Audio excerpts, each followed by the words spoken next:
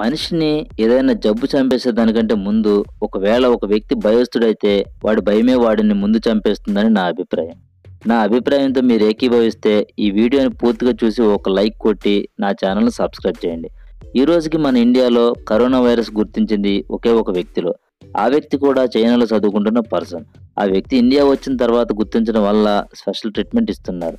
అలాంటి సందర్భంలో ఈరోజు ఎలక్ట్రానిక్ మీడియా కరోనా వైరస్ గురించి విపరీతమైన ఫోకస్ పెట్టి అక్కడ అదైపోయింది ఇక్కడ ఇదైపోయిందని చాలా అంటే చాలా అత్యుత్సాహం ప్రదర్శిస్తుంది అనడంలో ఎలాంటి అతిశయోక్తి లేదు. కానీ ఈ వైరస్ గురించి ఇండియన్స్ అంత కంగారు పడవలసిన అవసరం లేదు. ఎందుకంటే ఇండియన్ గవర్నమెంట్ దానికోసం తీసుకోవాల్సిన అన్ని జాగ్రత్తలను ఇప్పటికే తీసుకుంది. అసలు వైరస్ అంటే ఏంటి, అది ఎలా వ్యాపిస్తుందో ఈ వీడియోలో తెలుసుకుందాం.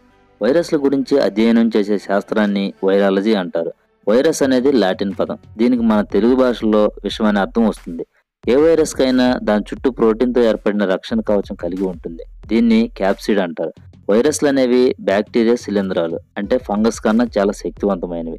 వైరస్లు అనేవి మనుషుల మీద మాత్రమే కాకుండా మన చుట్టూ ఉన్న అనేక జంతువుల మీద, అదేవిధంగా బ్యాక్టీరియా ఫంగస్లపై కూడా దాడి చేస్తాయి.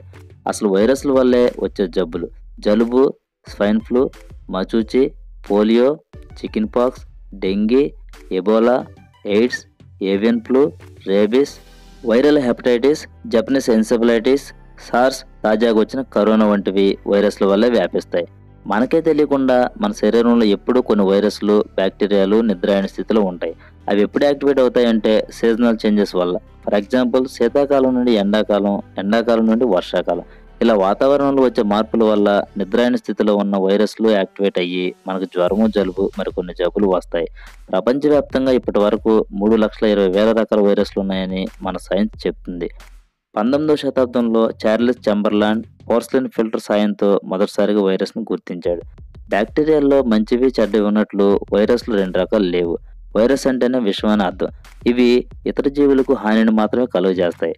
మరొక విషయం ఏంటంటే వీటిలో ఆడ, మగ అని 2 రకాలు ఉండవు. వైరస్లలో వాటి శరీర నిర్మాణాలను బట్టి helical virus, ఐకోసాహెడ్రల్ virus, enveloped virus, complex virus అని 4 రకాలు ఉంటాయి.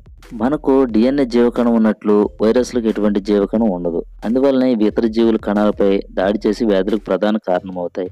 వీటి యొక్క దాడికి కారణం వాటి యొక్క సంతతిని పెంచుకోవడమే. వైరస్లు మనుషుల యొక్క శరీరంలోని ఏదైనా ఒక ఆర్గాన్లోకి ప్రవేశించి అక్కడి నుండి కణ విభజన చెంది శరీరం మొత్తం పాకేస్తుంది. ఇలా జరగాలంటే వాటికి ఖచ్చితంగా జీవకణం ఉండాలి. అంటే ఇవి జీవకణం ఉన్న ఇతర జీవకణాలపై ఆధారపడి వారి శరీరాల్లోకి ప్రవేశించినప్పుడు మాత్రమే వాటి సంఖ్యను పెంచుకుంటూ మనుగడ సాగించుకోగలవు. వీటిలో జీవకణం అయితే ఉండదు, కానీ జన్యు పదార్థం ఉంటుంది. మనలో ఎవరికైతే రోగనిరోధక శక్తి ఎక్కువగా ఉంటుందో వాళ్ళను ఈ వైరస్లు కొన్నిసార్లు ఏమీ చేయలేవు. ఎవరికైతే రోగనిరోధక శక్తి తక్కువగా ఉంటుందో వాళ్ళను ఏ వైరస్ అయినా ఈజీగా అటాక్ చేస్తుంది.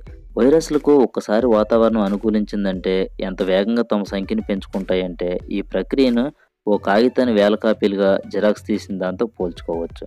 ఇప్పటి వరకు వచ్చిన మనకు తెలిసిన వైరస్లు, ఇప్పుడు కొత్తగా వచ్చిన కరోనా వైరస్ అన్నీ ఈ కోవాకు చెందినవే.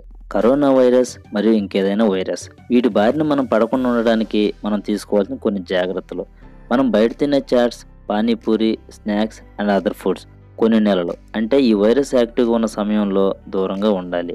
పబ్లిక్ ఎక్కువగా ఉన్న ప్లేస్లకి తప్పనిసరి అయితే తప్ప వెళ్ళకూడదు. అది కూడా నోస్ మాస్క్ ధరించి వెళ్ళాలి. ఇంట్లో ఫుడ్ కూడా ఏ పూటతో ఆ పూట తయారు చేసుకోవడం మంచిది. మనం త్రాగే నీరుని బాగా వేడి చేసి చల్లార్చిన నీటిని మాత్రం త్రాగదాం. ఓకే ఫ్రెండ్స్, ఈ వీడియో మీకు నచ్చినట్లయితే లైక్ చేయండి, మీ ఫ్రెండ్స్కి షేర్ చేయండి. ఇలాంటి ఇంట్రెస్టింగ్ అండ్ వాల్యుబుల్ వీడియోస్ మీకు కావాలంటే నా ఛానల్ సబ్స్క్రైబ్ చేసి పక్కనే ఉన్న బెల్ సింబల్ని క్లిక్ చేయండి. ఇలా చేయడం ద్వారా నా వీడియోస్ అని మీరు నోటిఫికేషన్ ద్వారా పొందవచ్చు. Thank you for watching.